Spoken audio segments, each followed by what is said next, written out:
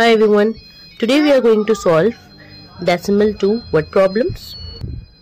Book 4, page number 216.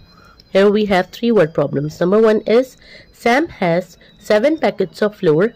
Each packet contains 1.05 kg of flour. How much flour does Sam have in total? So here we have the solution. Number of packets 7. Kgs in each packet 1.05 kg. Total flour we have to find. So we simply have to multiply 1.05 kg with 7 packets. So the answer is 7.35 kg. Sam has 7.35 kg flour total. What problem number 2? The cost of a red pen is $2.45. A blue pen cost is 0.80 more than the red pen. What is the cost of 5 such blue pens? So in this question we simply have to write the solution. Cost of red pen 2.45, cost of blue pen.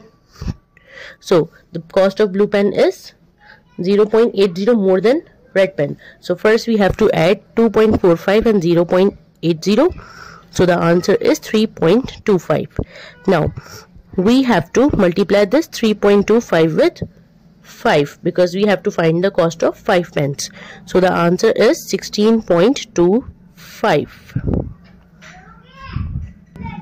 What problem number 3? Mrs. Ali bought 3 bottles of detergent. Each bottle contains 3.5 liter of detergent.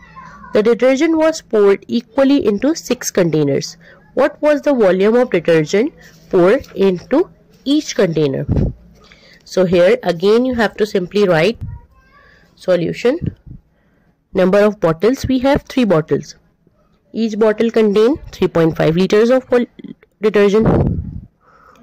Volume of detergent in each bottle we have to find out. So simply we just multiply 3.5 with 3. So when we multiply 3.5 with 3, so the answer is 3 5s are 15, 1 here, 3 3s are 9, 9 plus 1, 10, and the point should be after 10. So 10.5. Now 10.5 is the total volume in the bottles. Now we have to divide this volume into 6 equal containers.